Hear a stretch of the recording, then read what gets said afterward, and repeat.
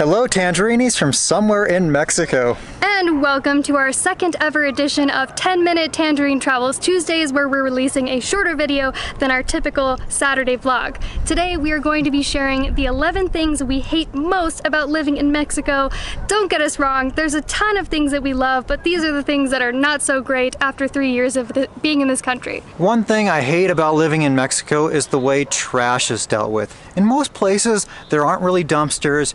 In most cities, you're gonna probably put your trash out on the street, but in the meantime, all the street dogs are gonna tear open the bags. Wind blows it around everywhere, and there's garbage juices that leak out onto the street and then make stuff smell horrible. Sometimes the custom is to just leave your bags in the actual middle of an intersection, and then the trash men come and pick it up eventually. But this is kind of a huge culture shock compared to where we lived in the US. The next thing we don't like about living in Mexico is how slow and unreliable the internet can be.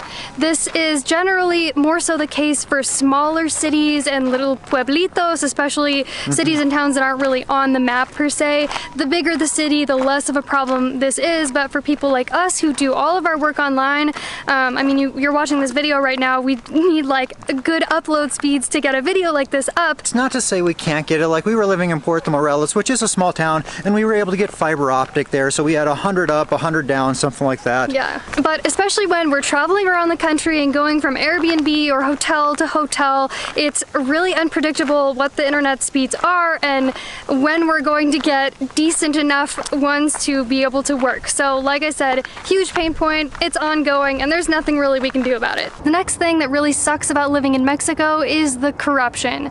To give you one example, when we were going through the process of renewing our temporary residency, in order to get that process done quicker with Cancun INM, they said we can pay $1,200 US to go to the top of the pile.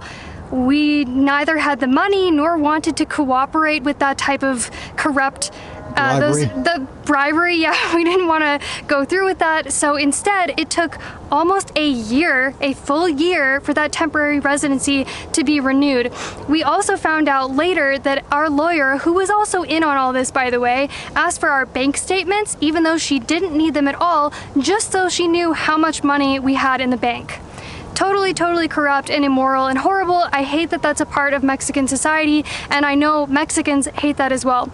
Another subcategory of this corruption topic is cartels and cartel activity, which I hope it's going to be obvious why we're not going to get into the nitty-gritty of that. One thing that really tugs at our heartstrings in Mexico is the mistreatment of animals. For example, we'll see a lot of really skinny street dogs, and in many cities there's a lot of dogs that are left on the roof for their entire life. They don't get any socialization, nobody to play with. And just today we saw some evil human try to run a dog over in the street. He swerved his car towards the dog to try to hit the dog. People in Mexico, they just don't see animals. They don't see dogs, especially the way that they do in the US. Like, people in the US treat them like they're a member of the family, and that's totally just not the culture, or at least for the most part, it's not the culture here in Mexico.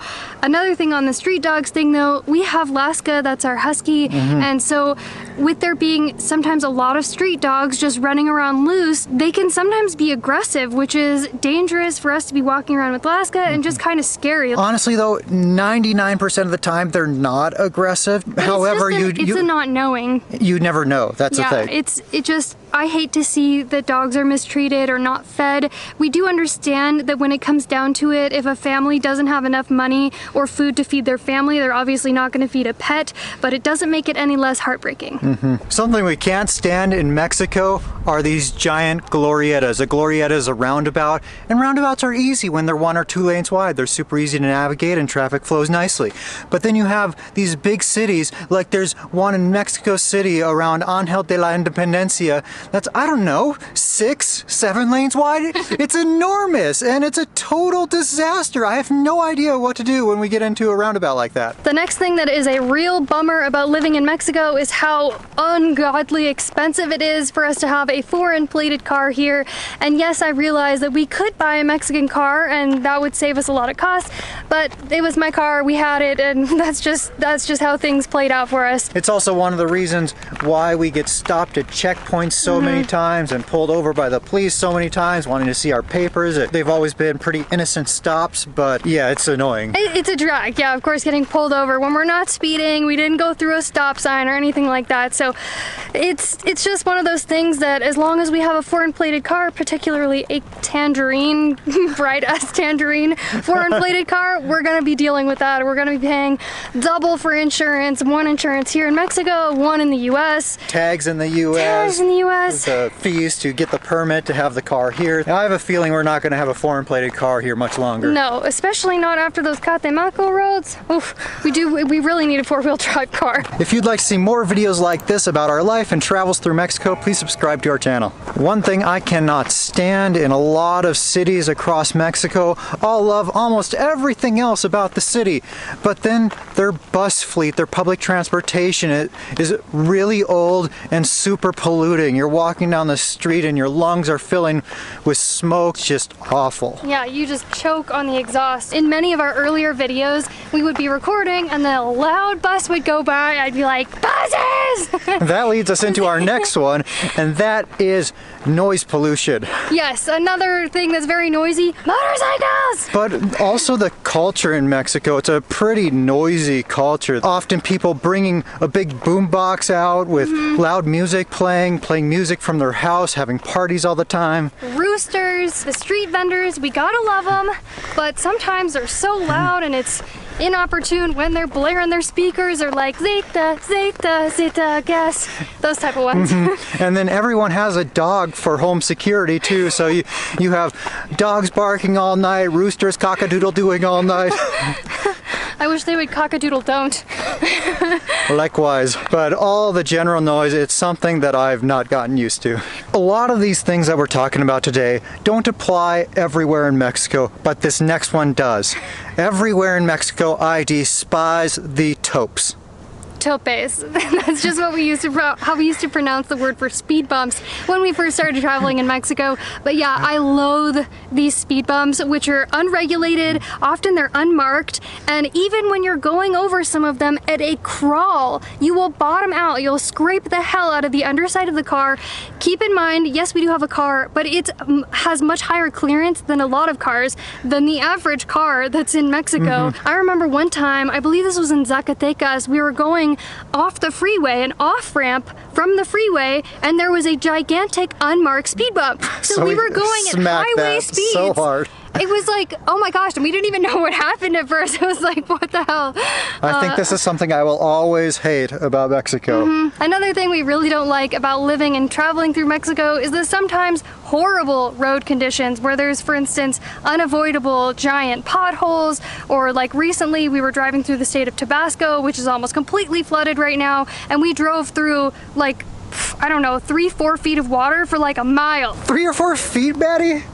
Did you see water up to the windows? Okay, how deep do you think it was? I think the deepest part was maybe a little over a foot, but it did go on for a literal mile. Okay, we'll compromise at 2 feet and that's my final offer. I'm still shuddering to know what type of damage it did to our poor Prius. We gotta take it to the car doctor to find out soon. But man, oh man, it can be difficult to drive in Mexico sometimes. Before we get to number 11, we wanted to let you know that at the exact same time we posted this video, we also released another one, the exact opposite, 11 reasons why we love living in Mexico. So after you're done watching this one, we hope you will click over and watch that one, but let's get to number 11. One thing that has been a constant frustration throughout our almost 3 years in Mexico, finding things that we need to purchase. Yeah, whether that's buying them online or looking for a physical store to get the product. I'm very used to like Amazon 2-day shipping and searching for the thing that I need online and then even being able to find where the store is located. That doesn't seem to be the case in Mexico, or maybe we're just not doing it right. But like you said, it's really frustrating when we're looking for a specific thing, trying to find what store has that or what vendor, or just not being able to find it at all because maybe it doesn't even exist in Mexico.